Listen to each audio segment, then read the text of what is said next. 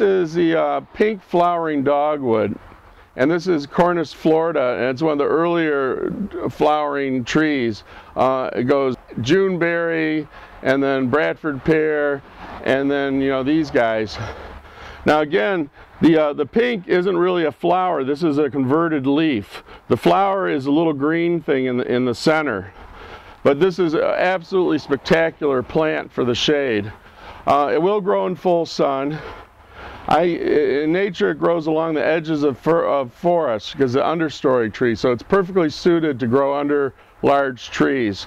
I use it around the fronts of houses at entrances because it doesn't ever get really big, maybe 20 feet tall, and you can trim it, and it just has these absolute beautiful flowers that come out and are very wind and rain resistant.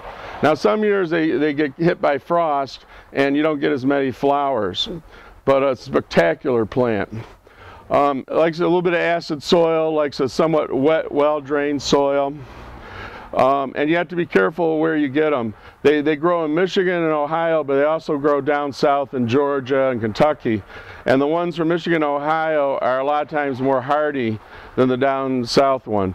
So when you go to the nursery, if you open it up and you look at the dirt, and the dirt is orange, that's northern Kentucky, not northern Michigan. And you want to try and find a different one. Sometimes I try and buy ones that have been in the nursery for a couple years so I know that they're doing well, especially pinks.